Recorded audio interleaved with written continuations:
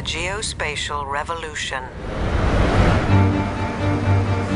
In a world where everybody's texting, geospatial technology is critical to understanding what's happening at a particular location. It's the speed of the internet. It's the capability of remote sensing satellites. It's software like Google Earth. Taken all together, you have an explosion in the way we view the Earth. Everybody's somewhere, everything's someplace, and a map is a way of organizing all of that information.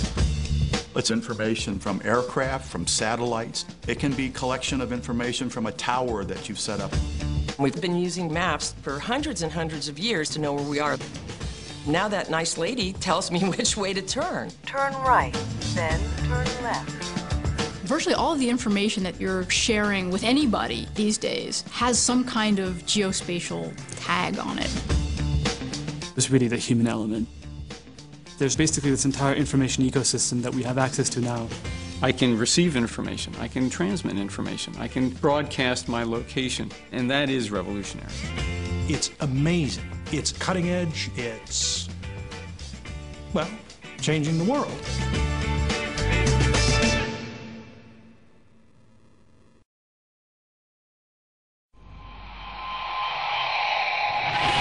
In 1/10 mile, turn right at stop sign.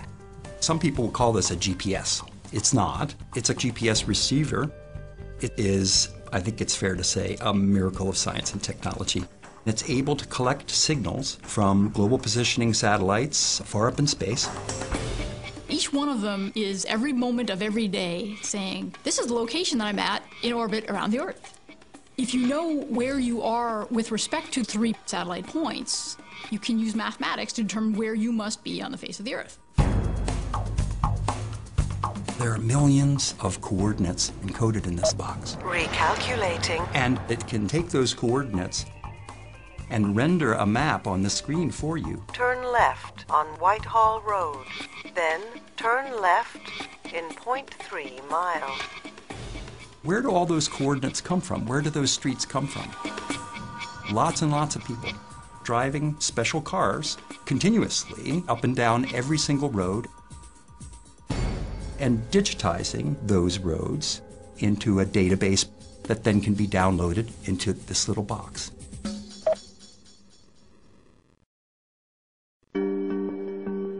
There's nothing new about mapping. You can imagine, without being able to talk, somebody showing where you're going, and draw a line showing where the river is, and X where they are now, and an X where they're going to go. Viewing the Earth has really been based on technology. The Babylonians etched the lay of the land on clay tablets in 2300 BC. And then in the 15th century, with the advent of printing, they started making maps using wooden blocks.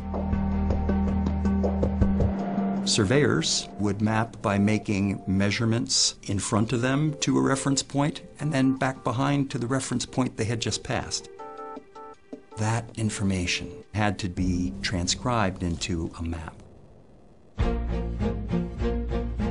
From in the air, it's as if we sent out thousands of surveyors all at once. Remotely sensed data provides highly accurate measurements of the Earth and the features upon it. We rely on satellites for pictures of the Earth, for communications, for navigation, for weather. Geospatial technology has become woven throughout the fabric of how we live.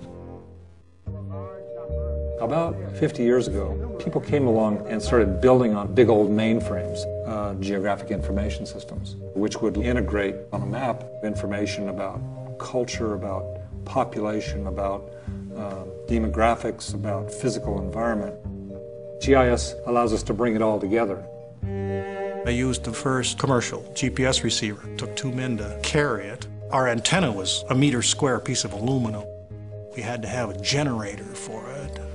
Massive batteries. The Census Bureau in the United States needed to capture all of the line work for roads, railroads, hydrography, and then boundaries. That formed the basis of the first Tiger files in the late 1980s in support of the 1990 census. Tiger was an impetus to technological developments like MapQuest, Yahoo, followed by Google. Google Earth introduced people to the coolness of place. I am here, where's the nearest Starbucks, or where's the nearest hospital? Now we're all carrying around GPS. We've got really rich interfaces that allow us to do things that we would only imagine previously. On a mobile device, you are the center of the map, and the city is around you. Not you see a city and look for yourself on the map. It's putting you in the map.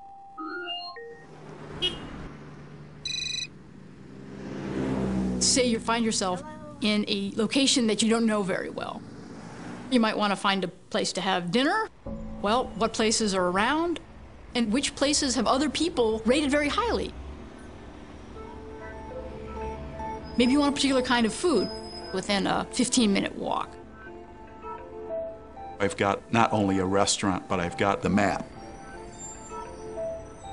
I can find the reviews of it. I can find out what the menu is.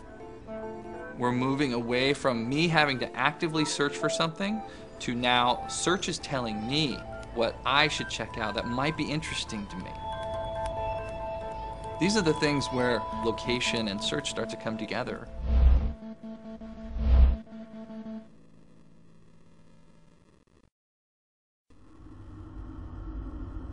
We are becoming individual sensors.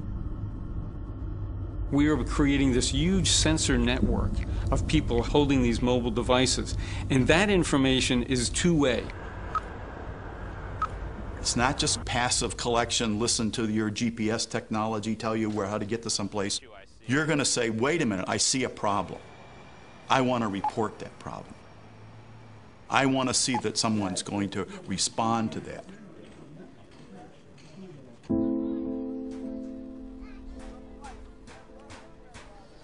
We were playing basketball. We see like the ground keep on moving.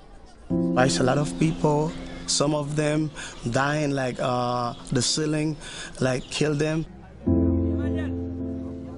I have both extended family members and close family members who live in Haiti. And the first reaction was more like surreal. Is this really happening? We needed to know where we could go in. And so we used geospatial technology to prepare the area with information before we even got there. Approximately 2/3 of the cell towers stayed active, and aid workers and Haitian nationals were posting information saying that they needed help. I was watching CNN and immediately called our Ushahidi tech lead in Atlanta. I told him that we really need to move and set up an Ushahidi platform for Haiti. Ushahidi is an open source platform for crowdsourcing crisis information. Basically that means you are following local media, Twitter, Facebook, text messages, any source of information you can get. Once you aggregate this information, you map it. You have a real-time picture of the actual situation on the ground. This information can be used by rescue workers or anyone. With an Ushahidi platform, you can decide what kind of map you want to use. OpenStreetMap uses crowdsourcing to do street mapping, and within a few days, OpenStreetMap had the most detailed map of Haiti that was available. There were maps of Haiti before the earthquake, but they just weren't up to date anymore. So people started using donated satellite imagery to trace in OpenStreetMap collapsed buildings, clinics, hospitals. Within a week or so, we had trained over 100 individuals at Tufts University to map the incidents and the alerts. And then a text number 4636 was set up for reporting. But these text messages were all going to be in Creole. So we started getting as many Creole-speaking volunteers as possible. I found out about the 4636 effort through a friend of mine. So I got online, started getting involved, basically staying up late after putting the kids to bed, try to translate as many text messages as I could. Our top priority is programs. It's good, it's got translations. There was this energy. Today's SMS. People from basically all over the world created sort of like support system over the internet. A soccer stadium was serving as a camp for displaced persons. But we didn't know it was there. Through Ushahidi's mapping ability, We knew that that would be a location to take aid. We wouldn't have seen it without them.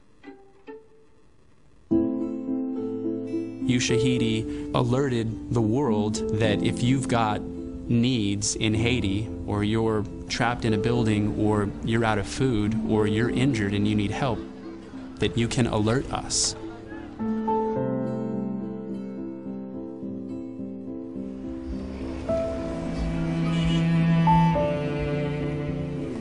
Whether you are that person in Des Moines, Iowa who's reading Twitter or Facebook, or you're a Haitian on the ground,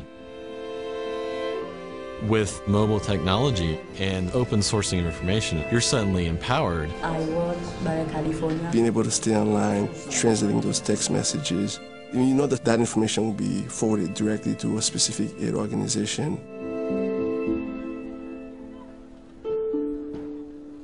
That made it feel like almost I was on the ground helping.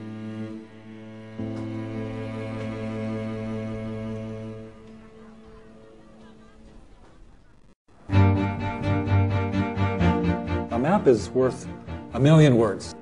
Maps communicate with everybody. That's powerful. You can make a difference. You can look at relationships and patterns and processes and models, help save the world. I don't think we can project 50 years out, but given what we're seeing today, it's just a fantastic explosion of location technology and location-based data. And now we have the devices to read it and capture it and visualize it. And that's something that's really helping the geospatial revolution truly explode.